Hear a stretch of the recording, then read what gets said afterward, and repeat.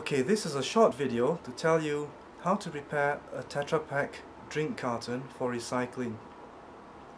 Now, to prepare a Tetra Pak drink carton for recycling, you need to remember the 3 F's: flip, flap and flatten. So I'm going to tell you about those now. I have here a Tetra Pak drink carton. Tetra Pak is a company that makes all the drink cartons that your drinks come in. If you look on the bottom of every drink carton, it tells you there it's by Tetra Brick by Tetra Pak. And you can also see the flaps on the bottom that you will need to open later.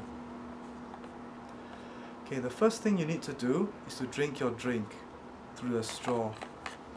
And before you prepare it for recycling, you need to make sure that you've emptied out all the drink inside of it. It must contain no liquid. The best way to empty it of all the liquid is to tilt it so that one corner is lowest, then you poke your straw into that corner and drink out the liquid. So you tilt it so that the corner nearest the straw is lowest, so that all the remaining liquid will flow to there, and you poke your straw down into that corner, and then you can suck out the last drops of your drink. The next thing you need to do is to take out the straw, because you can't recycle the straw together with the box. So you put the straw into the bin, to the dustbin. Put the straw into the dustbin. Okay.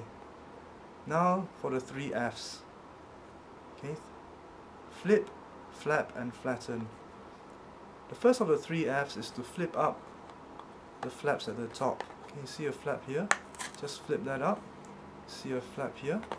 So you flip up the top flaps. That's the first flip. Now there are flaps at the bottom as well, so that's the next set of flaps you need to open up. Okay, so you just peel that open that up.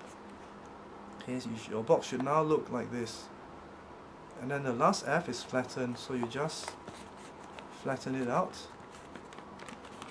so that it's quite flat. Okay, and when it's so flat, you can then put it inside the Tetra Pak recycling bin.